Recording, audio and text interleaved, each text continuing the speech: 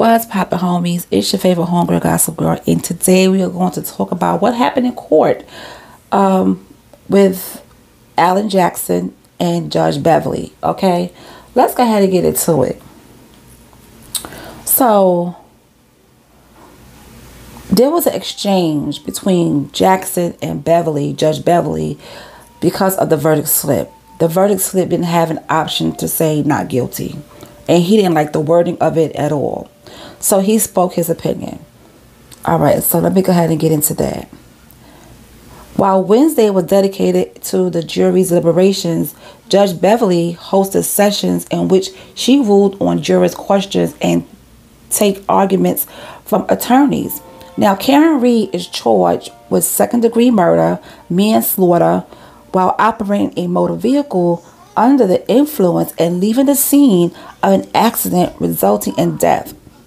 The second of the indicted charges features two lesser included charge options: involuntary manslaughter and motor vehicle homicide. Now, Karen Reed can be convicted of or found not guilty of each one. Now, early in the day, at around 10:02 a.m., Judge Beverly heard an argument from defense attorney Alan Jackson regarding the wording on that second charge and its subordinate lesser offenses. Now, Jackson complained that the verdict slip doesn't allow jurors to check a box marked not guilty for the two subordinate charges. So Judge Beverly said that this is the way it is, that the way the verdict forms are in Massachusetts, and this is how it is. This is how we do it here, and that's it, basically. So apparently that's how it's going to be because of the court's ruling. That is not as it should be, and it's over our strong objection, Jackson said. So he did give his opinion, and he was letting her know, listen, this should not be this way. I understand you're saying this is but it shouldn't be this way. And I agree with him. It should be clear. It should have a line box on there, not guilty. If the wording should be, the wording on the verdict slip should be understandable.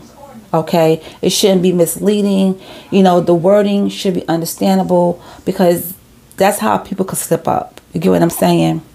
So I agree with him. The not guilty box should have been on there. Okay, and correct wording on that verdict slip.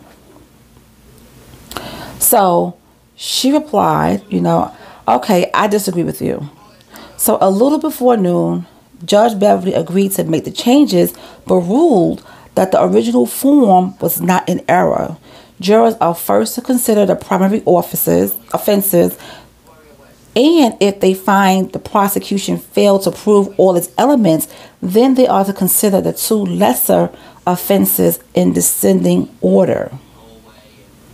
She said she will also make the not guilty line on that primary account to say not guilty of offenses charged or any included lesser offenses, instead of how it was originally written as not guilty of offense charged.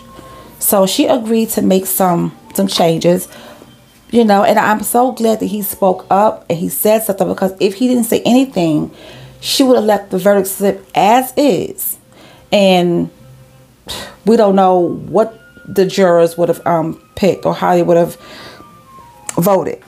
But Karen Reed has gained a lot of attention through this whole trial thing. She has a lot of support outside the courthouse. She has a lot of support. People holding up signs, she's innocent, all of that. Online, she has a lot of support. On Facebook, people have made support groups for her and everything. Now, you have those people out there who doesn't like her and think that she's guilty, all right? But there's a lot of people out there that think she's innocent and they love her, okay? They're saying that she's very strong for going through this. And I'm telling you something, Karen Reed, honey, her poker face is on and popping, okay? She has a poker face. So, and if it is bothering her, if this trial is bothering her, she's not showing it. She's not showing it. But anyway, so I'm not sure how many of you guys are following, but the ones who are following, let me know in the comment section, how did you feel about the exchange between Alan Jackson and Judge Beverly? And do you think that Karen Reed is innocent? What are your thoughts overall? And I will talk to you guys later. Have a good one.